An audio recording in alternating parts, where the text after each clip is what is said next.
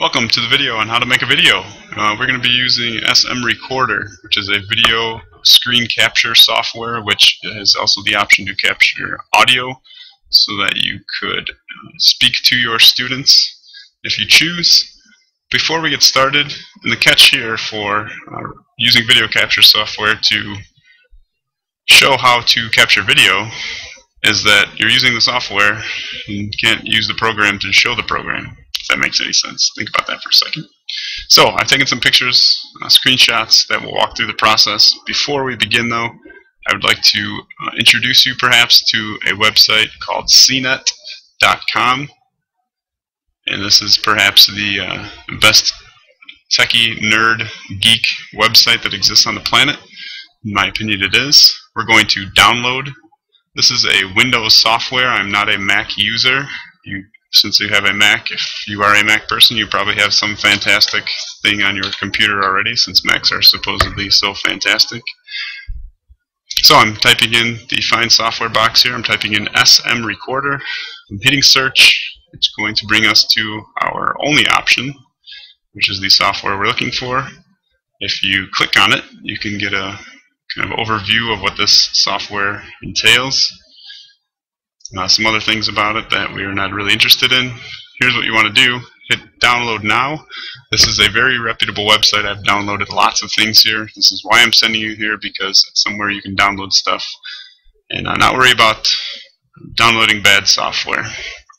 The one thing I will caution you as you go through and download anything, even on this website, is as you're downloading things, little windows might come up to check or uncheck things like little toolbars and other kind of piggybacking software. So I would suggest that you keep an eye on what you're agreeing to and just make sure that you're not installing stuff that's just annoying. It's not really going to do any harm to your computer, but just kind of annoying stuff that pops up every once in a while. So anyways, you're going to click on this. You're going to install the software as you would anything.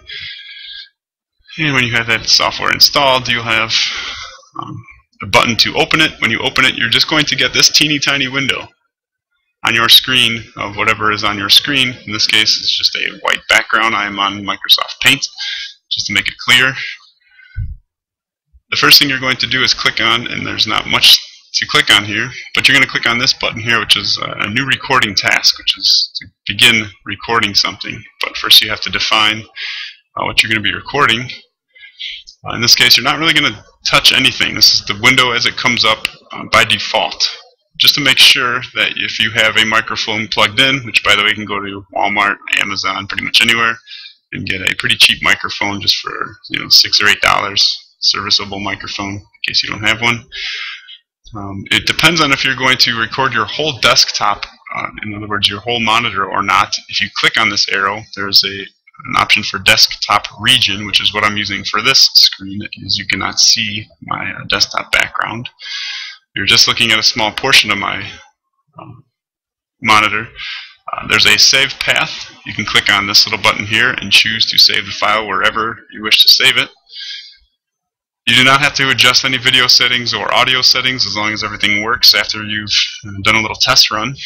Duration, I haven't noticed any video quality difference if you change the duration. If you change it to something like 5 minutes, it will stop recording after 5 minutes. Whether you are done talking or recording or not, so you might want to extend that to past what you expect to use. There are other options here that you can click. These are all by default. I just leave them as they are. So again, the only things you're really going to click on, full desktop, whether or not you want a just specific desktop region. You'll see the usefulness of that in a second. And where you want to save the file, don't just save wherever it gives you. It might be your documents, it might be your desktop, it might be wherever that is. So make sure that your video is going to record past the time that you need to record for. Then you're going to, if you are clicking desktop region, it's going to give you this little cursor that shows up on your screen. I have a red cursor. This is not the program right now. It's going to give you this little hand with a little plus cursor, and all you have to do is drag that onto the region. Click and drag onto the region that you would record. It's going to be a little bit bigger than this, but I've just given you an example. It's going to give you a box to show you how big it is, and as long as you make it somewhat rectangular, rectagonal, I'm just kidding, rectagon, then you'll have something that will fit pretty nicely in a video and not have any black space on the outside. So that's just giving you an idea. It shows you how big it is, and shows you where that space is. And as you're recording, you have little corners that will flash that you cannot see because I am recording, but little corner indicators as to where that area is that you are recording, what's being recorded. I'm going to scroll down to a screenshot I've taken of my desktop, which you can see here I have, and it's kind of shrunken a little bit so it fits on the screen nicely. But in any case, this is my web browser. This is the Word document you will be viewing tomorrow, or you have viewed, sorry.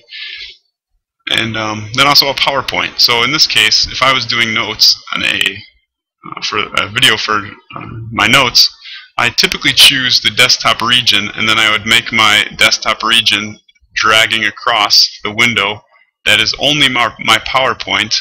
And in this case, that way I can be on the internet. I can quickly search something if I need to. I can have a whole Word document printed off of notes, or if you wanted to, an entire script that I would not suggest, but you could certainly do that. Have that all open and still have just your recording window be what you are interested in showing to your students. And then you would click through the slides on the left side, I would suggest, so that things are not kind of moving around. The only thing here is if you're doing desktop region, you do not have the option to use any animations. In other words, you're going to be the kids are going to be viewing the PowerPoint file in this mode and not presentation mode, as you would have all the animations set up. So if you are an animations person, then you would just click on full desktop and then capture it from there and have your notes on your actual desk or next to you somewhere. So just to give you an idea of how I use the desktop region option, you have just this window or just this screen being shown to the kids and other things open in case you need them.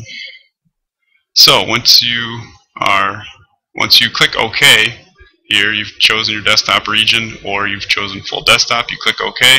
The next thing you're going to see is this little teeny tiny window, which means you are ready to record. You can move this window off to the side if you need to. It's not going to show up on your recording, but it might make it easier, more convenient. As soon as you click OK here, it's going to start recording. You're going to get the little corner flashing indicators that you have a desktop region, if you chose that is recording in that region, and your time is running. Now when you're ready to end recording, or you messed up and you want to start all over, or whatever that is, case may be, you're going to hit Control P, and the first couple of times you go to record this, you're probably going to forget if you don't write it down, and then have to kind of fiddle around with the keyboard until you figure it out, and by that time you might have already wasted too much time. So my suggestion, not just to practice hitting Control P, but also to practice and make sure that your video looks the way you want it to look and sounds the way you want it to sound in case you are using the audio option. So record for 5-10 seconds, say test, test, check, check, as you would if you were performing in a concert. And then you're going to hit Control P. That's going to bring up this next window down here. And all you're doing from here is, if you are at least satisfied with your video, you're going to hit the stop button right here. That's going to bring you to a window of the folder in which you chose to save it. Going back here to our save path in our new recording task window, it's going to take you to this folder once you hit stop. And then from there you can do whatever you want with that video. Save it somewhere else, convert it if you need to convert it.